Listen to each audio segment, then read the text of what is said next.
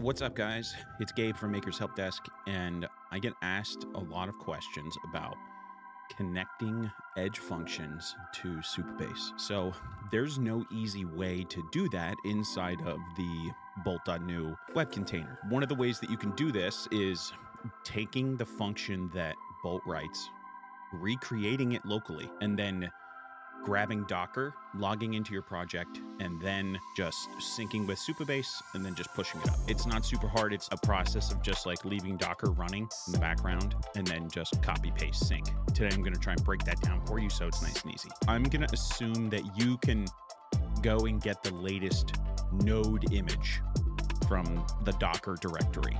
So I find the image that I want, and now I need to pick the directory and which I'm going to run node.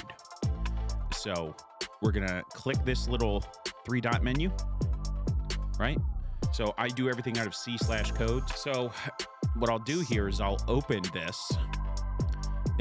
Once this is running here, I'll click run, and then I will take this button down here at the bottom and it says terminal, right? So now let's just say I have a project that I'm working on, and I have a few functions that are written. Ultimately, Supabase will write the function for you. So let's just assume you have the edge function written, right? So I can already see it goes Supabase, functions, dumpling agent, right? So now I need to set up Supabase inside my container. So we're gonna go npm install Supabase.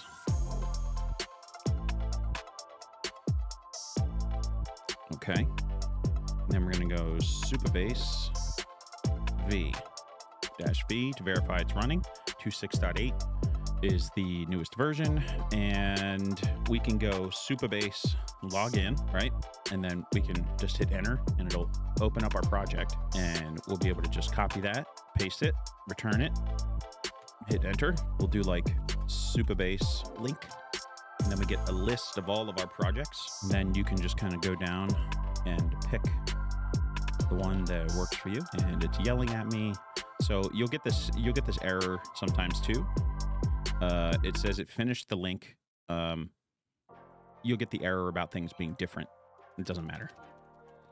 So the way to go about this now is super simple, right? So here's my folder, right? You can see it. There's a bunch of packages in it. If I want to take Supabase, and now I have functions that I need to create. So I'm going to come over to Bolt, and I'm going to look at this in the file explorer. It says Supabase functions, and the name of the function is this folder here. So we're going to go right click, new folder, functions. We're going to open that, and then we're going to name it new folder, dumpling agent. And then we're going to like open Notepad. You just copy everything out of it. File, save as. And we come all the way to the correct location. And we type in index.ts. Make sure we're not saving it as a text file. We hit save. Now we're at a point where we've got the file in the right place. And now we're going to be ready to sync this and link it. So this is all you should have to do is Supabase functions deploy, and then the name of that folder, right? Which would be this dumpling agent. At this point in the Docker terminal, we should just be able to hit enter, and it deploys, and there you go. So you can see deployed function on. So sometimes you may need to reference your project to force it to sync.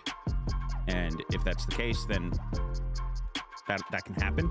And you just put your project reference on the end, which is like -- project -ref, and then your Supabase project.